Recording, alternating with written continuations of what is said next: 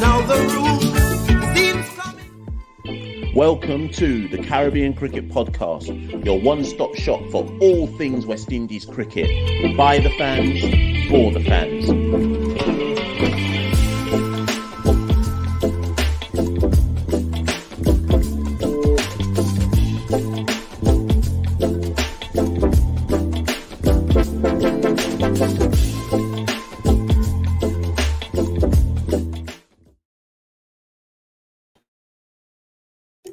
Yes, ladies and gentlemen, welcome to another edition, another episode of the Caribbean Cricket Podcast. I am your host, one half of the Caribbean Cricket Podcast, Machel St. Patrick Hewitt. And welcome, people. We got a special one planned. I want to call it a quick one, but I don't know if it is, but it's definitely a special one planned.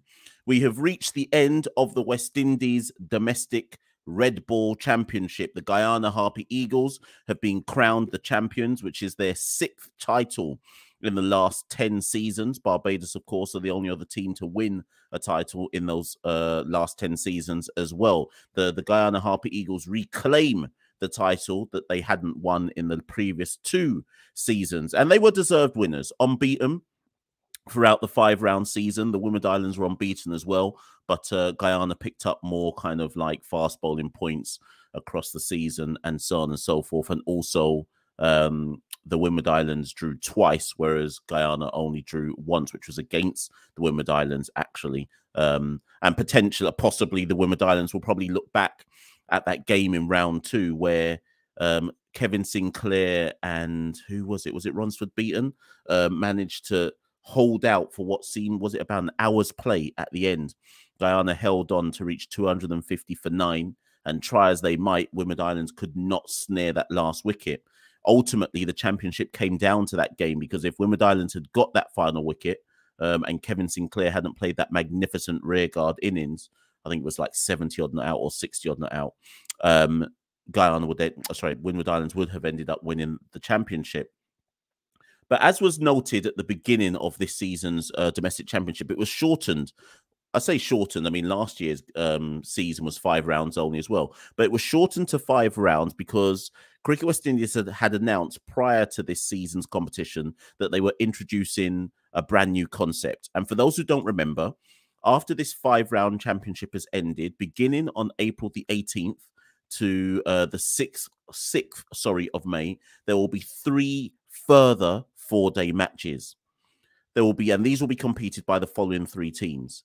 There will be a team Headley, and there will be a team Weekes, who have been named in honour, of course, of George Headley and Everton Weekes.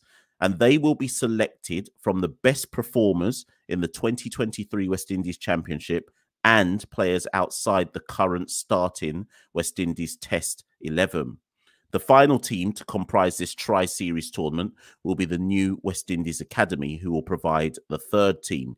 Now, of course, some of the current West Indies Academy have been playing for their franchise teams within the Headley-Weekes competition. We have to assume that they will now go back to the West Indies Academy team, and a West Indies Academy side will therefore compete in this tri-series tournament. So effectively what you're looking at is the best 22/24 players from this year's Red Ball Championship, within that 24 players, there will be a select few players who weren't able to play in this West Indies Championship, probably due to West Indies duty, who are currently outside the West Indies Test 11, who are also eligible for selection. They will form 2 teams. West Indies Academy will be the 3rd team, and they will all play each other twice. And at the end of playing, so 3 more games in essence, and at the end of that, a winning team will be announced.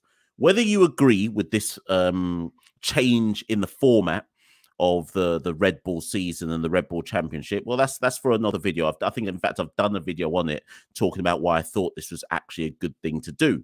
And quick, if you haven't watched that video, you can go back into the archives. I think I titled it "Why the Headley-Weekes series is the best thing for West Indies cricket." Because fundamentally, what we've effectively created at the end of this 5-round championship is a best versus best scenario from the actual competition. And I've got nothing against it, for the simple reason that if you were one of the best performers in this year's championship, you earn your way through to, let's almost call it like an all-star set of games where you get to play against the best within the region. And as Cricket West Indies pointed out, those performances will essentially form the bulk of the players who then go on to play the A-team series, which at this moment in time, I believe, is scheduled to be against Bangladesh in Bangladesh. I hasten to add that is yet to be confirmed, but that is my understanding as things currently stand. I've heard some rumors about South Africa instead. I don't know. We have to wait for official confirmation, but there will be an A-team tour after this Headley-Weekes series and prior to the arrival of India for the all-format series in July and August. So effectively, we've got April for the Headley-Weekes tri-series, and then May and June for an A-team tour, which I believe is going to Bangladesh. So what I wanted to do, upon looking at this year's championship, we had a bit of banter with the official West Indies Twitter handle. And I think about a day before Guyana had essentially won the 4-day championship, they tweeted us and said, so what is what would make up your 22-24 players for the Headley versus Weekes series? And I aired them. I didn't reply. Santoki had replied after round 4, and I just aired. I never got involved because I was always waiting for the end of round 5 before making my two teams. So what I want to do now, people, is tell you who I would pick.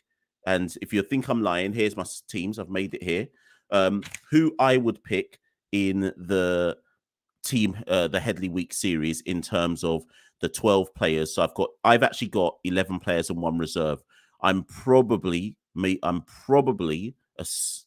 think it's probably likely that it'll actually be 26 players, so 11 on either side and 2 extra reserves. Because if you've got 2 extra reserves, so a 12 man and a 13th man, they can come in for the second game for either Headley-Weekes series as well. But I've picked, just to explain, I've picked 11 players for either side, and I've picked 1 reserve only.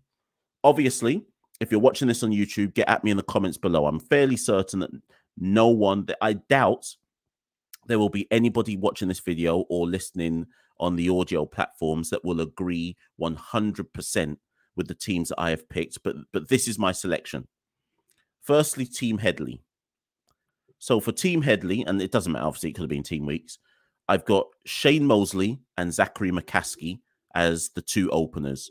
And I want people to get a notepad and paper. I think you should write this down. I haven't even put it on the screen. I want you to write this down as I go along so that if you're going to cuss me and say, how could you have picked this person or how have you picked that person, you can see my rationale for why. So I've got the 2 Bayesian openers who will both go into Team Headley for me. So that's McCaskey and Mosley. In this year's competition, Shane Mosley scored 355 runs at an average of 36 with 102 50s. Zachary McCaskey scored 303 runs at an average of 34 with 2 50s in there with a top score of 92. So I've got the 2 Bayesians opening for Team Headley. Opening for Team Weekes, I've got Kieran Powell and one of either Matthew Nandu or Kamani Melius. This one was far harder to do, okay? Because I was scratching my head going, who's the second opener for Team Weekes? But I've gone for Matthew Nandu or Kamani Melius. And if you're wondering why I've gone for one of those 2, is because Nandu's not in the academy. So he's not going to get a position in the academy side. And I can't remember. I don't believe that Melius is in the academy side either. If I'm wrong, get at me in the comments below or at me on Twitter and Instagram at Carib Cricket. So I think one of those 2 youngsters should open with Kieran Powell. Kieran Powell scored 347 runs. He always produces at the domestic level. 347 runs at an average of 35, 100 and 2 50s. So Powell opens for me. And just to clarify, the top 3 openers in the region this year were Mosley, Powell, McCaskey, and then Nandu. So we haven't got a lot to go on here. Now, the reason why I've put Nandu or Melius, Nandu played all 5 games for Guyana, 273 runs at 27 100, 150. He started the tournament well and then tailed off badly. Remember, he got 126 in one of the opening rounds of the competition, and he only made 273 runs over the remainder of the competition in terms of total aggregate. So he tailed off badly for the rest of the tournament. But if you're picking Nandu, you're picking him on his potential of being a 19-year-old who scored 273 runs in the season. The reason why I've got Kamani Melius is Kamani Melius, of course, scored 192 runs right at the beginning of the season, but he was only able to play 3 matches because injury licked him down. So I've kind of got Melius in there as a nod to the fact that he scored 192. And if I'm not mistaken, that 192 was the top score in the whole competition. So you can't really ignore a man who got the highest score in the competition this season and who, of course, opens as well. But he was only able to face 6 innings out of the 10 across the season because injury got the better of him. So I've got Nandu or Melius being the openers for Team Weekes alongside Kieran Powell. By all means, get at me in the comments below if you disagree with one of those picks. In the number 3 position for Team Headley, I've got Kavem Hodge from the Windward Islands.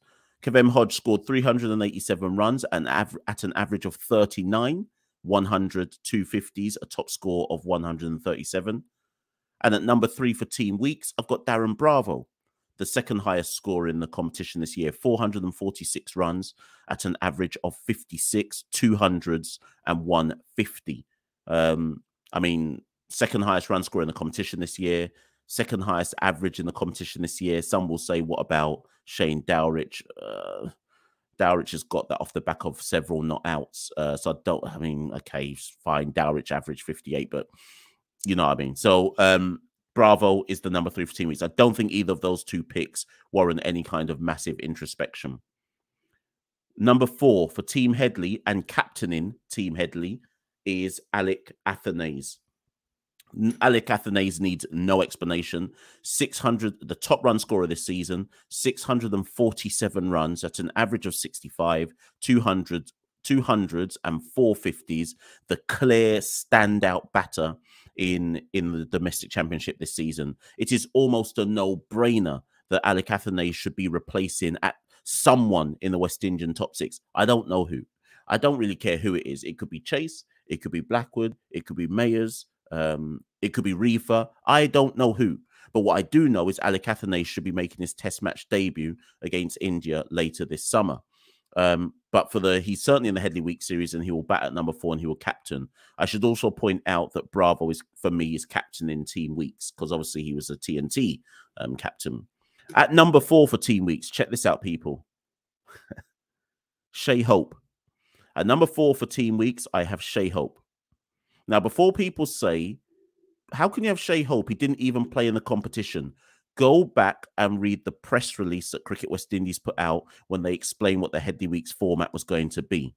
They said, Team Headley and Team Weekes will be selected from the best performers in the 2023 West Indies Championship and players outside the starting West Indies Test 11. I have Shai Hope in there. I hasten to point out I have no current West Indian internationals in either side because I don't think they should get a pick. So no Tage, no Jermaine Blackwood. They've just come off successive test series in Zimbabwe and South Africa.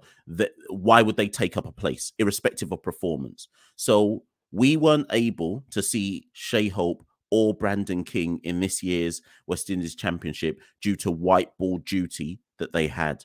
Therefore, I am creating a place for Shai Hope and Brandon King. So Shai Hope bats number 4 for Team Weekes. If you disagree with me, get at me in the comments below, at me at Twitter and Instagram, at Carib Cricket. Number 5 for Team Headley. Same reason I just said Shai Hope, Brandon King. So Brandon King gets a spot for Team Headley. He has to play. He has to. I don't care who comments. If you comment below in this video and say, how could you pick Brandon King? I'm not even going to reply to you. How about that? Because I'm talking logic and sense here. How else are we going to get a look at Brandon King? How else are we going to force the selector's hands in terms of thinking about him in Test cricket if we do not play him in the Headley versus Weekes series? Brandon King can't just sit at home for no reason. He's not in IPL, so he must play, of course. Brandon King is in at number 5 for Team Headley. Number 5 for Team Weekes, Sunil Ambris. Sunil Ambrish has returned after a long time out from West Indies cricket due to reasons that I have not got full clarity on, although I think I do know. But either way, this season, he was the fifth highest run scorer in the competition, 363 runs at an average of 45, with 3 50s in there, top score of 79. So I have Sunil Ambrish in there. And what's quite interesting to me is when you look at the top 5 run scorers in this year's competition, Alick Athanaze 1, Darren Bravo 2, Leon Johnson 3, Kavem Hodge 4, Sunil Ambrish 5. All of those players have either played for West Indies before, in the case of Bravo, Johnson, and Ambrish, or they've been in squads in the case of Athanaze and Hodge. So it's kind of disappointing to me. And in fact, if you go to number 6, Shea Mosley, he's played for West Indies. Number 7, Kieran Powell, he's played for West Indies. So the top 7 run scorers in this year's competition have all either played for West Indies or they're in current West Indies squads or been in previous West Indies squads. So it's kind of disappointing to me that really and truly no new names put their hat. Put their kind of hat in the box. Why am I saying hat in the box? But no new names put their hands up to kind of say, pay attention to me, in my mind. So I've got Sunil Ambrish at number 5.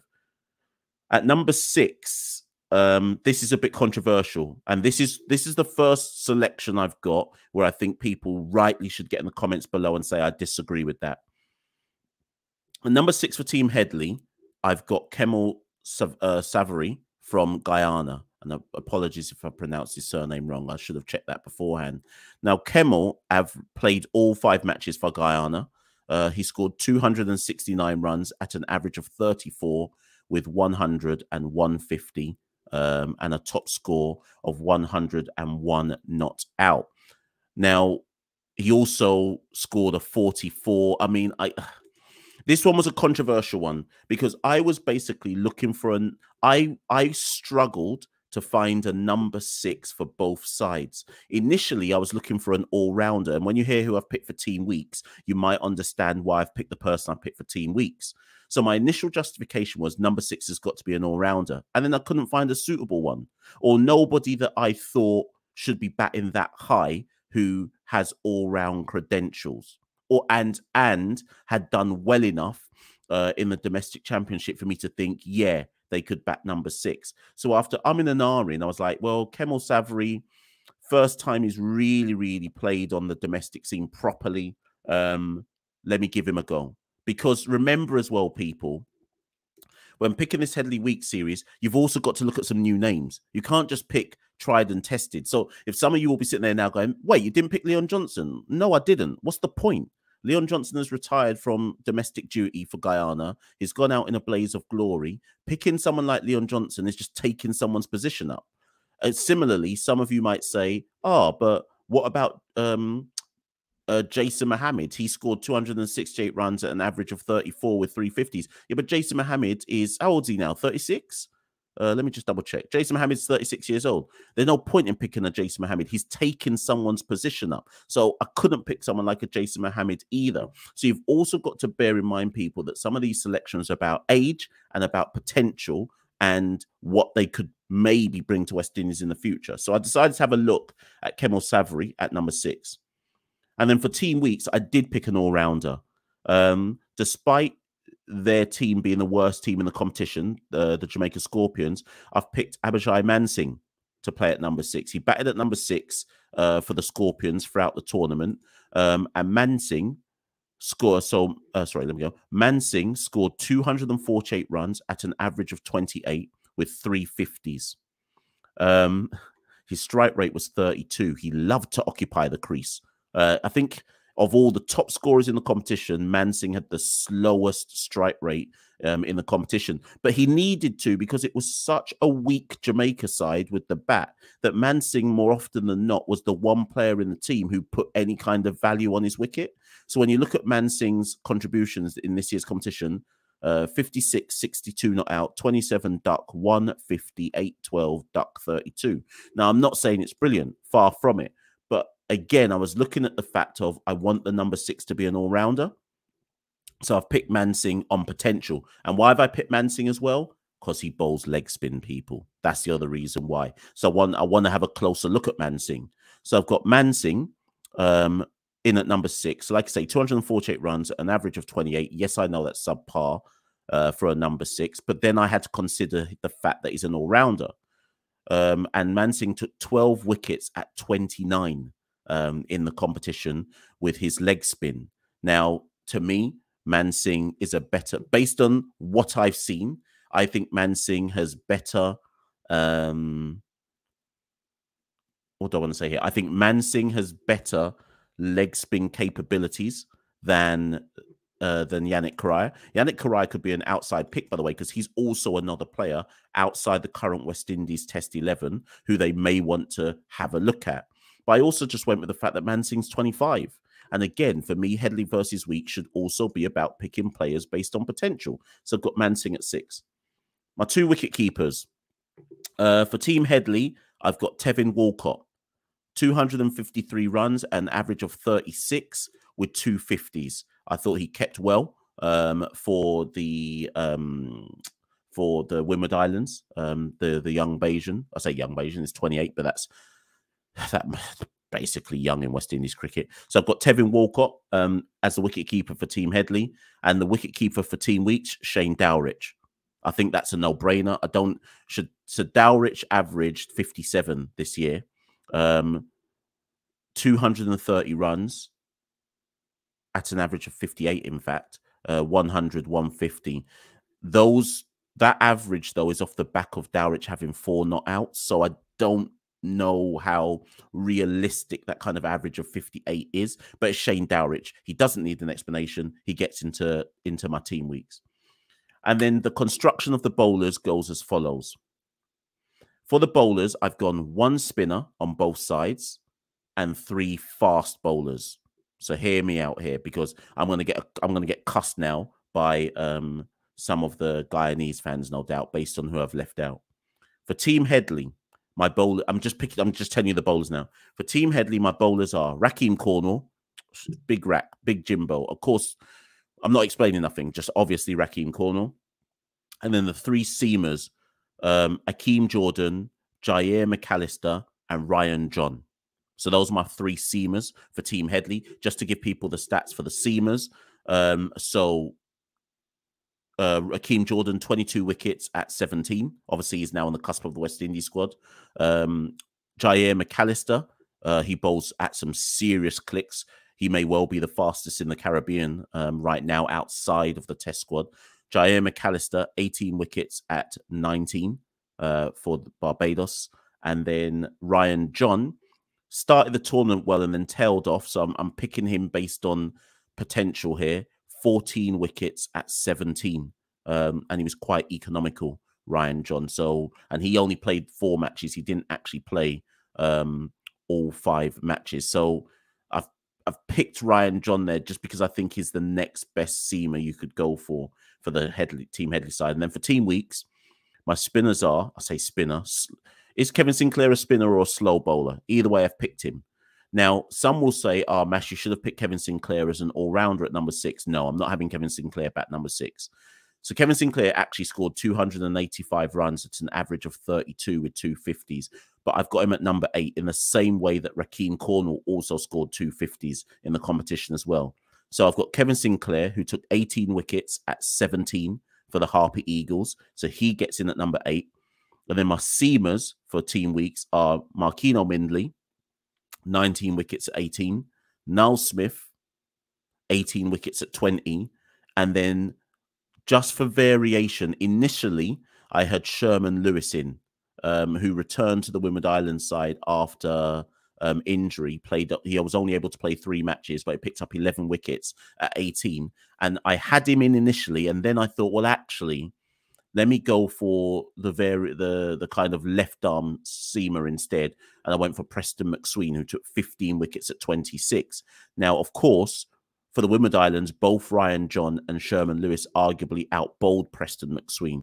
But I've gone for Preston McSween's left arm pace, and I think he was generally consistent throughout the tournament. And Preston McSween has, generally speaking, been a very consistent bowler in regional cricket. So I've gone for his 15 wickets at 26 instead. And then my two 12 men for Team Headley, for Sammy Permo. Now, obviously, some people are going to cuss. They're going to say, Mash, for Sammy Permo was the second highest wicket taker in the competition, 28 wickets at 15. How can you possibly leave out someone at 28 wickets at 15? Well, I have there. I don't know. I just think Kevin Sinclair deserves a chance. We're not leaving out Jimbo, obviously. And you're not going to put, I don't think it's the right thing to do to put two spinners on both sides in a starting 11. I think it's got to be one spinner each. And I just thought Jimbo's the top wicket taker. He must get in. And Kevin Sinclair has had a really good competition. He's much younger than Versamy Permo. I think he deserves to have a further look at. We know what Versamy Permo already does. He played Test cricket more recently than Jimbo. So Jimbo gets to look in for me. So Permo has to ride the bench for me, but he's part of the squad. And then on the other side for Team Weekes, the reserve I've got is Justin Graves. So Justin Graves, with his kind of medium pace swing bowling, again, he was very good at the start of the competition, tailed off a bit, but I've picked him based on his all-round contribution. So Graves scored 154 runs at 26 with 150. I mean, that's very average. But if in this side, he'd be batting number 8 anyway. And then with the ball, Graves took 16 wickets at 16 for the Windward Islands. So I've gone for Justin Graves as the number 12 for Team Weekes. So there you have it, people. That's my side. I hope I've given the rationale for the names that I've picked. I'll put them in the description below. So just to go through one more time. So for Team Headley, Shea Mosley, Zachary McCaskey, Kevem Hodge, Alick Athanaze, captain, Brandon King, Kemel Savory, Tevin Walcott, Rakeem Cornwall, Akeem Jordan, Jair McAllister, Ryan John, and the 12th man is for Sammy Permo. For Team Weekes, Kieran Powell, one of Matthew Nandu or Kamali Melius, Darren Bravo, captain, Shea Hope, Sunil Ambris, Abhijay Mansingh, Shane Dowrich, Kevin Sinclair, Markino Mindley, Niall Smith, and Preston McSween, with the 12th man being Justin Graves. That's my two teams for the Headley versus Weekes Tri-Series, which begins on April the 18th and goes all the way through to the 6th of May. 3 4-day matches will be played. Headley versus Weekes, Headley versus the Academy, Academy versus Weekes, and then a winner will be announced. And then from all that, the idea is that a West Indies A side will be selected to go on tour before the Indians get here. People, that's been another episode of the Caribbean Cricket Podcast. I think this one will definitely encourage some lively debate. Please make sure that before you comment or send me some @at Carib Cricket or in the YouTube comments, go and do your research. Don't just send me stuff based on your emotional utterances. I'm going to question you if you give me some names and there's no evidence or reasoning to justify why you're giving me that name. You know me, I'm a stats man, I'm a data man, I'm an analytical guy. I need to hear valid justification before you question my picks. So make sure you come with that evidence in the comments below, and I'm willing to hear that and potentially overturn some of my picks. As ever, like, share, subscribe to the Caribbean Cricket Podcast. Follow us on Twitter, follow us on Instagram.